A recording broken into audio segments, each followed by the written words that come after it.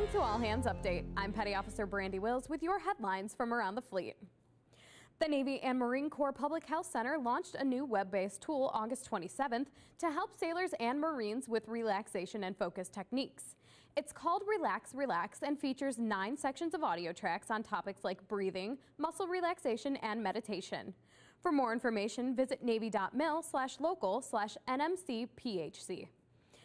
The littoral combat ship USS Coronado completed acceptance trials August 23rd after a series of graded import and underway demonstrations.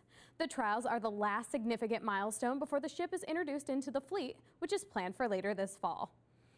You can read more about these stories at navy.mil. From All Hands Update, thanks for watching.